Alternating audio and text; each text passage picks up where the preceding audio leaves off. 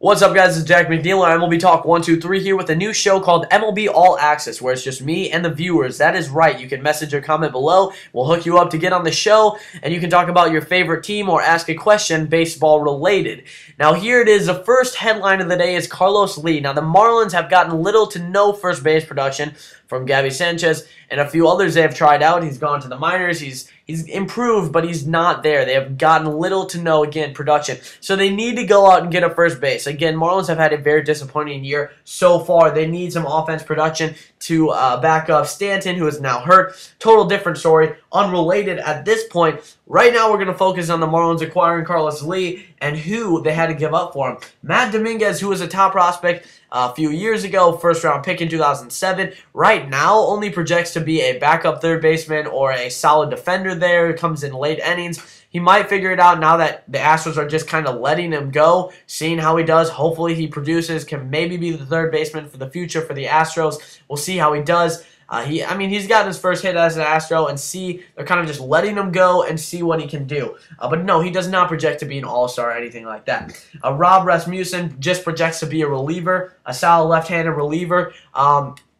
Really a pretty good pickup for the Astros for a guy who, is costing them a lot of money. It is not going to help them get a World Series or anytime soon. The Astros are rebuilding, obviously, so a good pickup there as they paid for most of Carlos Lee's remaining salary.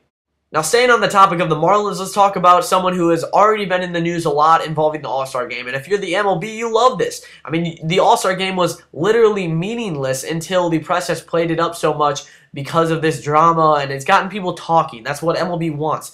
They want you to talk about the All-Star process, how the players vote, because there was early player voting. That explains how guys like Brian LaHair got in. Another guy like Lance Lynn, yes, he's had a fantastic season, but he's also gotten the most run support than any other pitcher. So you see guys like Johnny Cueto, who should be an All-Star, Zach Greinke. The list goes on and on who should be an All-Star that aren't. There's a lot of snubs this year.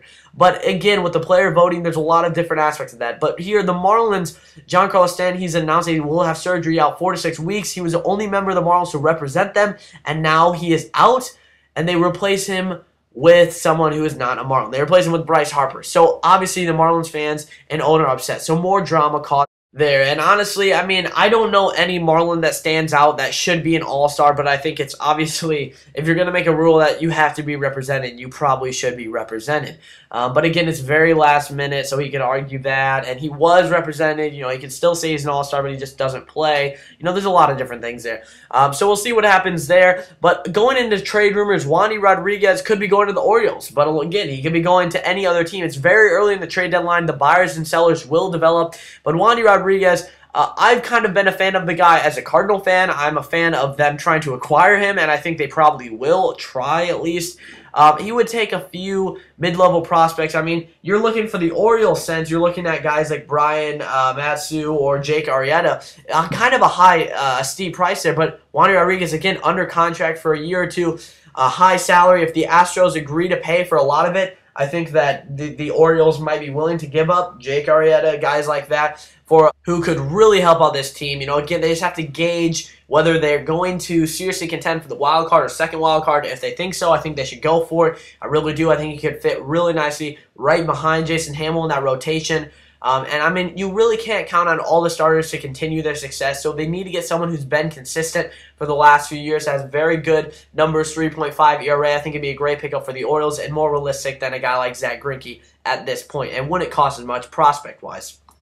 I would honestly love to talk about the Baltimore Orioles, how they've been a surprise, Buck Showalter, all those guys, Adam Jones. But those are more things in the lengthier conversation about the surprises, All-Star Game, Futures Game, which will be in our next podcast of Birds and Bears coming up very soon. But this is kind of a quick headline type thing, rundown, I would like to say, of MLB All Access. So let's go to the next one. As Brian Fuentes, an older pitcher, not huge news here as he's been designated for an assignment. Not a big surprise either, as his ERA is about 6.5 at this point. And so obviously the Cardinals will be interested in him. Why? Because they need left-handed pitching. And, they honestly, a big part of the Colby Rasmus trade last year and a big part that helped them win the World Series was getting Mark Zepchinski, but he has been, terrible this year. Mid-5 ERAs, His control has been out of whack. You know, recently he started to figure it out, but then tonight he gives up 2 hits and 2 walks. So you can't really trust him at this point. Now, Barrett Browning, someone who was a nobody and then developed his secondary stuff, he hasn't allowed a run in 4 2/3 innings. But again, that's only 4 2/3 innings, but very promising for him. He's pitching great secondary stuff. Someone to watch there.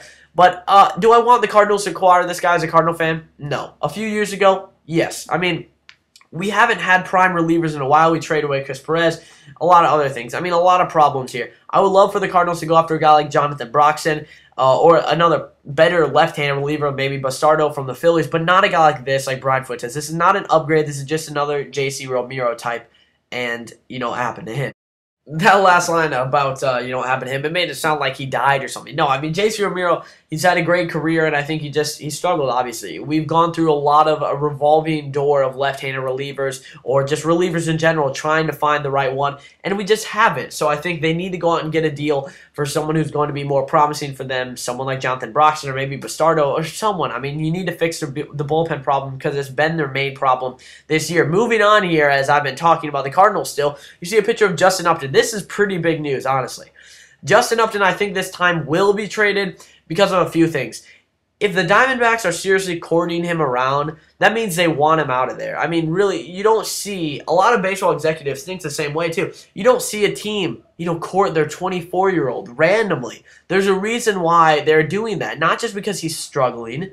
You wait on players like that. Did you see him perform last year? He is an all-star. He's an MVP candidate. He's 24 years old. He's locked up for many, many years. It's kind of the Ubaldo Jimenez situation that I sense in Arizona, and their GM is not afraid to make a big deal, and he's very open-minded to any deal. So either he really likes Justin Upton, and he's still just being open-minded about trading a 24-year-old locked up, you know, one of the best outfielders in baseball who has just struggled a little bit, or he seriously wants to trade Justin Upton, and I think he seriously does want to trade Justin Upton. The quarters that he's courting to, I mean, again, any team would love to have Justin Upton. The question is who would seriously have them for kind of a short-term and long-term effect. I think the Pirates are the perfect candidate, and they have the depth in the farm system to get them.